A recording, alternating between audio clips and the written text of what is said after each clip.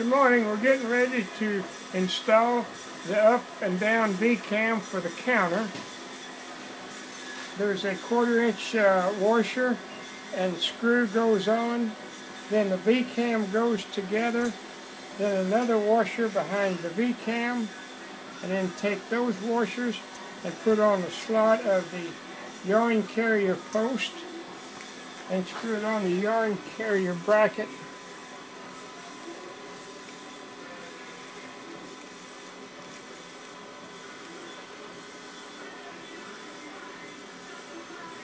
And then set the height that you want the yarn carrier. Line the up and down V-cam vertical, and it's complete.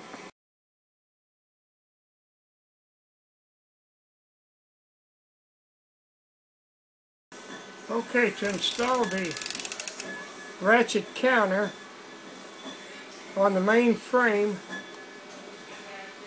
of the knitting machine, is just line it up, screw it on, and then bring it around to where the up and down cam lines up, and hold it with your hand, and then tighten the jam nut with a 1/2-inch wrench, which is supplied in with the machine.